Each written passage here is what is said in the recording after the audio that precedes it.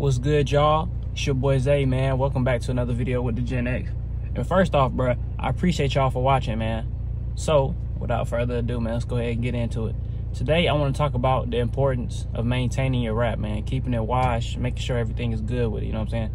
Because even from the first day I got my car wrapped, literally the first day, I was driving behind a truck, you know them big trucks that carry rocks, like dump truck stuff. And a whole bunch of rocks came off and messed up my wrap in the front. And that was the very first day. So I was just thinking about it, bro. I've had my car wrapped for over 2 years now. I know the exact day because I just looked at it in my gallery, bro. I had my car wrapped and it was finished on February 20th, 2022, bro. Shout out to my boy Proud as a Rap Lab, man. But yeah, bro, it's been over 2 years and I've been noticing some things with my wraps. With my wrap, excuse me. The most important thing is, man, if you're getting a light color wrap, you really have to make sure you always washing your car, bro. And one thing I don't do, I don't wash my car every week because, bro, I'm a busy man. I got a lot of hobbies and stuff like that. But also, in the colder months, where I live at, we have like a car wash, you know what I'm saying? And it's free to use, so that's what I do. And they turn the water off because, of course, it'll freeze and whatnot. So I didn't wash my car over the cold months at all. And when I can, you know, it'd be hot outside. But when I can, I come out here and wash my car, bro, and, you know, the seasons like this. So, bro, my car has, like, stains and stuff like that. Now, the darker parts, like the carbon fiber, which I'll show you, you can't tell nothing on it. Can't tell no scratches, no nothing, bro, because that's just, you know, the nature of it, man. You have a black car, you're not going to be able to see the dirt on it like if you have a white car, you know what I'm saying? So let me go ahead and show y'all some of the damage, man. Bro, let's go ahead and start with the back, because the back is really the worst part, bro, because of course around my exhaust all these fumes and stuff come off, and you see how that's black right there. And another thing about when you're washing your car and it's wrapped and stuff like that, you want to kind of be careful of how you're like washing and, I guess you could say, moving the sponge or your microfiber towels and stuff like that, because it'll stain and it'll smudge and you'll move the stains all the way around. Another bad spot I have is always, I don't know why, but my car gets very dirty on the back. I can't explain to you why. Like this right here, I don't know if y'all can see that good. Now my car is dirty today. Most of that stuff will come off. But this right here, this is stained. This does not come off anymore. And I know y'all can see that little chip right there, bro. But what that is, when you're not washing your car, like, at least I can say like every week, that dirt will build up and it'll come to a time that you won't be able to get it off. Just like I had some stuff on the side. Oh yeah, here we go, right here. I do not know where this came from. I promise y'all, I did not hit nothing. I don't know where it came from. Maybe somebody hit me in the parking lot or something, but that right there will not come off. And what I learned was, I don't really want to use nothing too powerful on my car. Like, what's an example I can use, man? You know, like them car wash guns people use, stuff like that. I can't think of what it's called, like a foam gun or something like that. But, well, I'm not even gonna say that. I'm gonna say, like, you know, when you go to a car wash, you have to pay for it, you know what I'm saying? And the water is like pressurized and it's coming out real fast, stuff like that. I try not to do too much of that, because I noticed when I was doing that, sometimes the wrap would start bubbling up, you know what I'm saying? I guess air or water was getting underneath it somehow or something like that. So I try not to do too much of that. But when I do wash it with a sponge and stuff, I can't get some stains off, and I have to use my fingernail sometimes to actually like scrape the stuff off the wrap. So that's one thing I noticed that I had to do. But oh yeah, I almost forgot to show y'all, bud, man. Almost forgot to show y'all, bro. Look, of course it's dirty, but this right here, this carbon fiber wrap right here, is not stained at all, bro. I promise you, you can't see no dirt or nothing. Well, you can see the dirt when it's dirty, but I'm talking about like, as far as, you know, as you saw on the back, stain and stuff like that. And also, what I would say is, you know, hindsight is 20/20, they say, but I wish I would have got maybe like a ceramic or protective wrap over the actual car wrap, because like I was telling y'all with the rock truck, look at that. This is all first day damage, bro. And some of this came over time, stuff like that. And you see, there's no damage right here because this is actually double wrap. Yeah, you see all spots there. You can't really see it in pictures or nothing like that, but you know, if you actually walking up to the car and it's your own car, you notice stuff like that. But there's none on the black part, because that part is double wrapped and also is black. So if it is, and you look under that and it's black too, you won't be able to tell. Because I wrapped that myself, and then he just, the person that wrapped my car just rewrapped it. But yeah, also, over time with your wrap, you gonna have, I don't know if it's just the person I installed. I know it's not cheetah wrap, because cheetah wrap has been holding up pretty good. Even for the parts where it does have like little nicks and whole stuff like that, it is not peeling off anymore. But over time, you will have parts that peel and stuff like that. And that also comes with how you wash the car and stuff like that.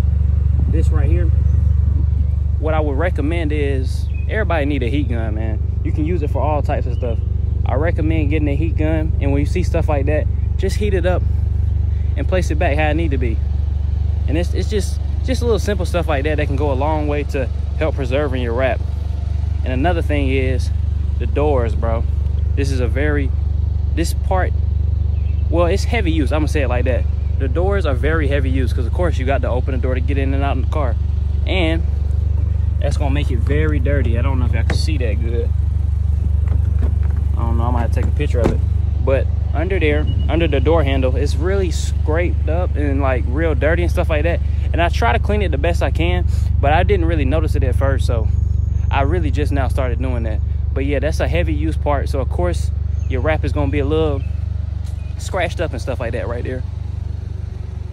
And well, I don't know if this is just me, but my bumper does not ever go back on.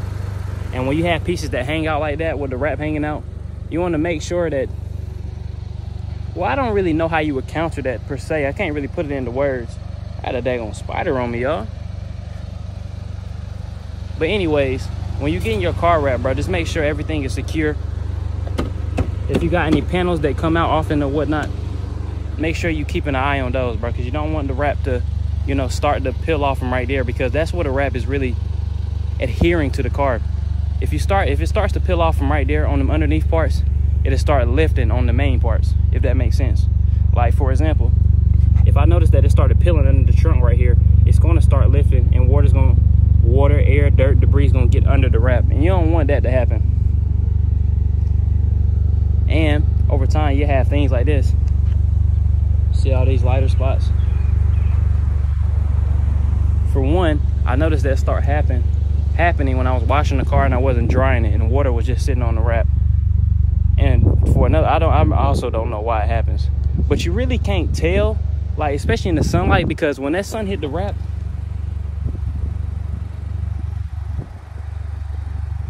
I don't know if it's just because that satin wrap, but when that sun hit it, you really can't, it just always look good, bro. But man, let's get back in the car, bro. It is hot out here. Oh yeah, and the last point I want to mention, turn that air off so you don't hear that. The last point I want to mention about maintaining your wrap is, when you use a microfiber towels, I noticed I talked about it earlier, but I didn't really talk about the scratching part. You want to make sure you always using the soft side, man. You don't ever want to scratch up your wrap, especially if you have carbon fiber like I do on the roof and the side mirrors. You never want to scratch up the wrap with nothing like that. And when you installing stuff, of course, I can understand if you installing a lip and you screwing it in or something like that. But when you're doing that and you screw it into the wrap, it'll start to, tear the wrap, or it'll start to peel it off, stuff like that. So you also need to watch out for that. And that's pretty much all I can think about in this video. But yeah, bro, the main key takeaways from this is, make sure to maintain your wrap, especially if you want to keep it on your car for long. Now, my wrap has been up here for 2 years, and it's been outside every day for 2 years. The carbon fiber has not started to fade. The wrap has aged well. And I never had a garage, bro. When I was living with my mom, we had a carport, but I'm just parked outside, bro, and it has done no damage to my wrap.